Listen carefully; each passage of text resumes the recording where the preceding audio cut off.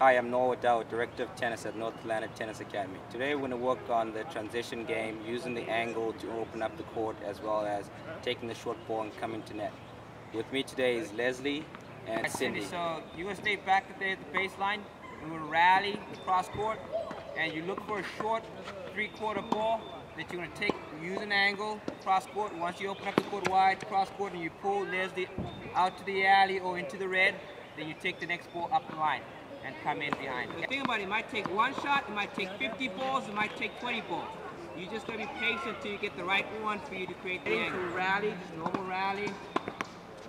Right, just rally, back there. Right, now I'll give you that one. Angle, then it's okay, you stay back. Right. Back, deep. Stay back, angle. Right, and take its line. There. Beautiful.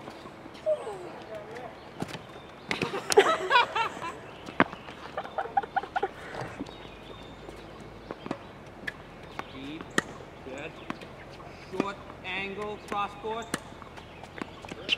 Open court. That's it.